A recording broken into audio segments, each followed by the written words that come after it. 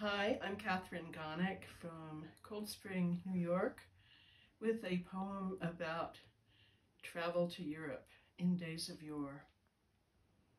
Now that Americans can't travel easily to Europe, I'm seeing past trips there through a new golden haze, not my own vacations, but the ones our parents took when we were children. By the 60s, thanks to US money, post-war Europe had revived, but not too much. Everything was still a bargain, and Americans could go anywhere on Pan Am. Our parents had driven to Mexico, which was fun, except for getting La Turista. In Europe, the food was a revelation. That first taste of croissant, pasta, puttanesca, and to actually see Notre Dame, stand in the ruins of the Forum, visit so many places our father knew from high school Latin. Gaul was no longer divided into three parts, and they came, they saw, they conquered the boredom and sadness of the Great Depression and war when they were poor and young with no place to go.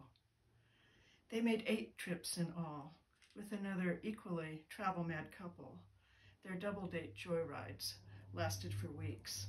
On the first one, being Americans, they drove their own car, a powder blue Hillman convertible our parents picked up in London. Our father controlled the wheel, our mother her window. In the back seat, the other wife planned the day's sights. Her husband refilled his flask. They journeyed without GPS, ATMs, digital phones, only paper maps, Berlitz, and Michelin books. They spent the night wherever they ended up. They were charmed, never had to call home. The 4 of them drove wherever they could, including the eastern lands their own parents fled, opting out of poverty and persecution. After the Bolshoi Ballet, when my mother's passport went missing, they had a bit of a fright. But after a 2-day delay, the Soviets waved them on. They were Americans, blessed with the world's freest and healthiest bodies and wallets, the strongest democracy. There was no stopping them. Back in our mock Tudor home, we kids didn't miss them. We liked our mother's best friend, a nice woman who took good care of us.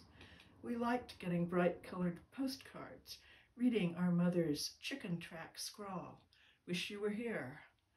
We knew that they didn't, and we didn't care. They were in Berlin, Naples, Vienna, Sofia, at the Acropolis, in a campground near Lake Tiberias. We knew we'd be there ourselves in a few years. Life was good in America. It would only get better. We could go anywhere.